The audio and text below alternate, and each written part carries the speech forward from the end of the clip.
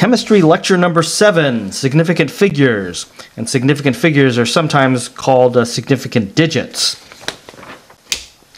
Significant figures are the number of digits in a measurement. 3.52 grams has 3 significant figures, 1, 2, and 3. 3.5 grams has 2 significant figures, 1 and 2. The more significant figures in a measurement, the more precise the measurement. The number of significant figures you can record in a measurement depends on what you can see when you use a measuring instrument. So here's a measuring instrument, a ruler with lines on it. Each individual little line is a millimeter and the big numbers are centimeters. And let's suppose I want to measure the length of a toothpick. So I would put the toothpick over here, and then I would look at the end, and I would see where the end of the toothpick fell, how many lines over it falls. Now it's hard to see because the lines are small and close together, so I've drawn a close-up view of my toothpick next to the ruler. Well, if we look at this, we notice that the length falls between 6.3 and 6.4 centimeters. And we shouldn't write 6.3 because we can see it's more than 6.3. So we should write something else to indicate that it's more than 6.3 because we can clearly see that. But we shouldn't write 6.4 because it's less than 6.4. So more than 6.3 but less than 6.4. The last digit we could probably write as... Well, we see that it's halfway in between. Halfway is 50%. So instead of calling it 6.3, we can call it 6.35 because it's 50% in between 6.3 and 6.4. So this will be 6.3 because we can clearly see it's at least 6.3, and it's about halfway over. So we'll put a 5 there to indicate that it's 50% in between the two. These two numbers, 6 and 3, we can clearly see. But this 5 right here, this 50%, it's an estimate. We are estimating that it's about 50% over. So that number is an estimate.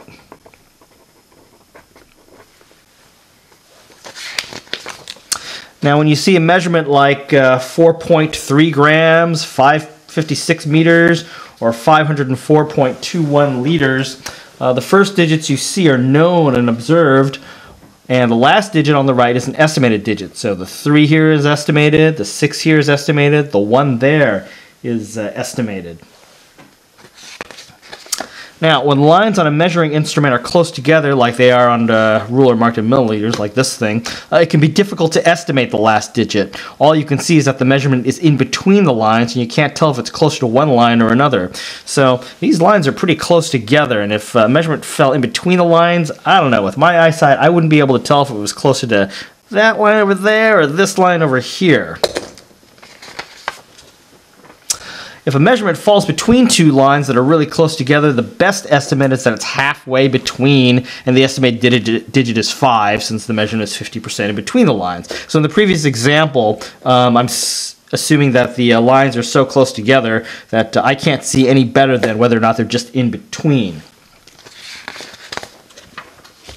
But if the spacing is large enough, we can see if a measurement is closer or further from a line. And we can estimate the last digit with other numbers besides 5. So by way of example, here is a graduated cylinder. And you can see the lines here are spaced further apart than they are compared to our ruler right here. So here the lines are very close together, and if something falls between, it's going to be hard to estimate whether it's closer to one line or another. Here the lines are further apart, and we can tell if it's closer to one line or another. So using our graduated cylinder as an example, let's see if we can make a better estimate of what the last digit is. So suppose I've taken a graduated cylinder and I filled it up with water, and the measurement falls between 30 and 31. I'm going to go through several examples to show what the last digit's going to be.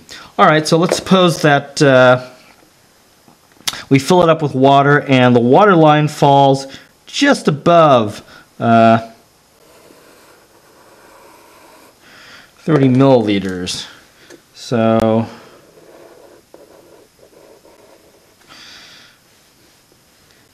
when a graduated cylinder is filled with water, the water sort of curves. All right. So you read, this is called a meniscus, and you read the bottom of the meniscus. Now the bottom of the meniscus here, it's just above 30 milliliters. So why don't we call this as 30.1? So if it's just above the 30, we'll call it 30.1.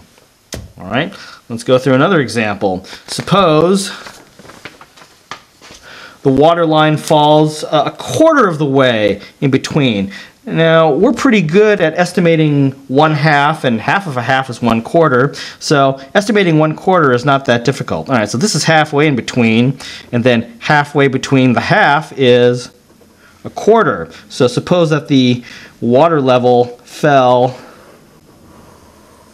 a quarter of the way over. All right. So there's the bottom of our meniscus.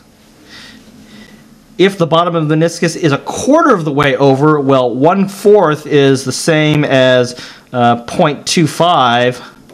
So we can sort of round that to 0.2. So why don't we call this 30.2?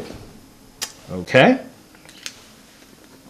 Now let's suppose that instead of 1/4 of the way in between, it falls 1/3 of the way in between. Again, human beings are pretty good at estimating how much 1/3 of something is. So 1/3, let's see. So yeah, I think 1/3 would be about here. So let's say our meniscus falls about 1/3 of the way over. All right, so this is 1/3 of the way over. 1/3 is the same as 0.33, so we can just call that 0.3. Little squiggly lines means it's approximately equal to. So we can call this 30.3.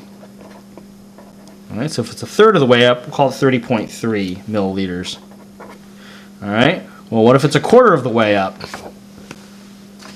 1/4 is 1/2 of a half. So here's halfway. Not one, no, hold on. Back up. We already did 1/4. 1/4 was 0.2. Let's say that it's just short of being halfway. So here's halfway, and so a little bit below that is right there. So, all right, it's just short of the halfway mark. Halfway is 0.5, and just below 0.5 is going to be 0.4. So let's just call this 30.4 milliliters. All right. You might see where this is going. Okay. And if it was at the halfway mark, we would call it 30.5. All right. And if it was a little bit above the halfway point,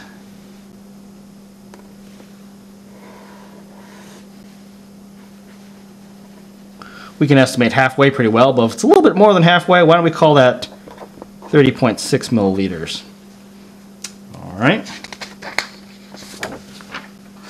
How about 2/3? Well, we can estimate 2/3 pretty well. 2/3, I guess, see, that's about 1/3, and that would be 2/3 right here. So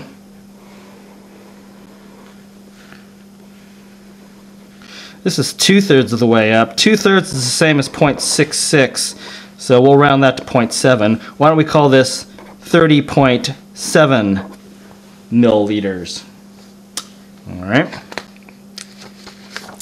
And what if it was 3/4 of the way?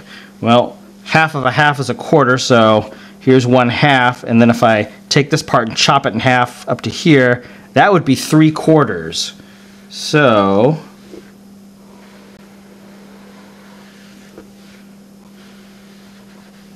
this is 3/4 of the way up. 3/4. 3/4 is the same as 0.75, which is about 0.8. So we'll call this 30.8 milliliters.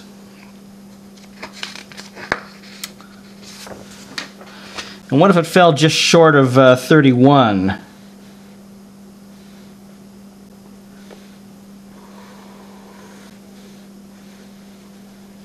Not quite 31, but just short, so why don't we call that 30.9 milliliters. All right. So if the spacing is far enough, you can make these estimates all the way from 0.1 to 0.9. That's how you do that. Now that's analog. What if we have digital? Here's a digital display. So when you use a measuring device with a digital display, the last digit is still an estimate. Well, let me show you how that works. If I put this on here, I get 121.22. So this digit right here, the 2, is still an estimate. Why is it an estimate? Well, it's because this number can vary depending on the temperature conditions, air pressure conditions, whether or not the wind is blowing. See, it's even fluctuating right now as we speak. If I blow on it,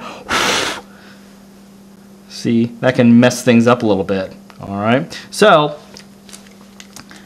the last digit is an estimate because we're writing it down under those exact conditions at a certain time. As time changes, the temperature and air pressure conditions can also change. So, so now it's at 121.25. Okay, best estimate, 121.25, although a few moments ago it was 121.22. Again, since this is changing, see, it changed again, it's an estimate.